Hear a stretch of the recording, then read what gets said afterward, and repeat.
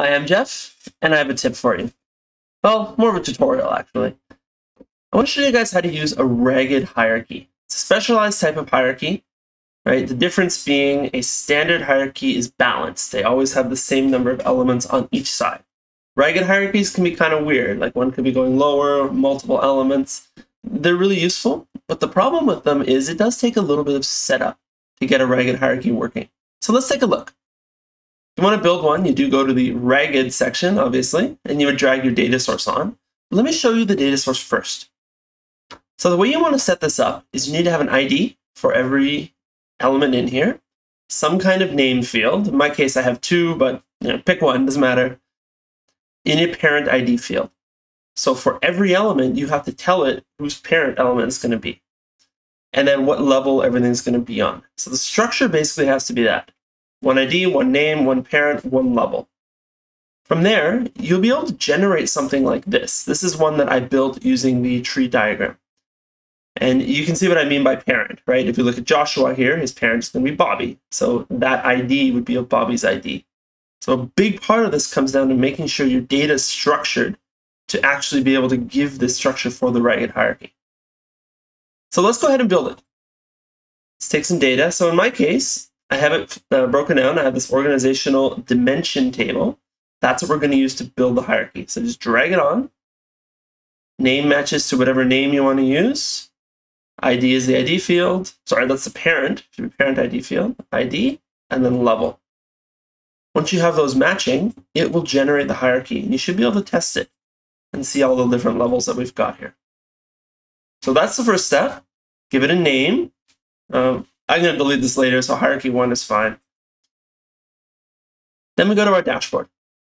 Now to actually use the hierarchy, this is another place where the data has to be a little bit specialized. So you notice in my case, I have a fact table for this organization. Now all this is providing is the ID we want to use and some number that we want to bind to. Now in my case, I'm trying to build an org chart, so I'm not really displaying any data for it. So I just put a bunch of ones, that's fine. But you may very well have data you want to bind to each element. Now, what you need to understand about the fact table is that it can't contain what we call non-leaf elements. Show you what I mean by that. Take a look at this one. You can see that everyone who's not a parent is considered a leaf.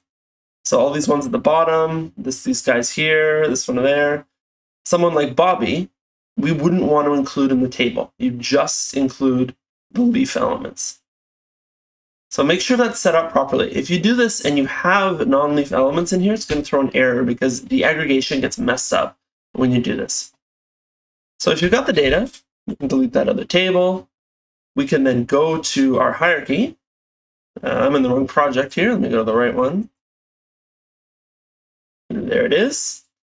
And what I can do is essentially replace that ID field with the hierarchy that we built. And I can even ask for specific levels. So if I drag that in like that, just to be consistent, let me make this that tree diagram that you just saw. Now right now the hierarchy is collapsed. It's only showing the highest level. So what we want to do is go into the data analysis panel, open up the rows dimension, and then go to parameters. From here, you can see the level that's being displayed, and there's a little token you can set. So you can tell it to just show all members.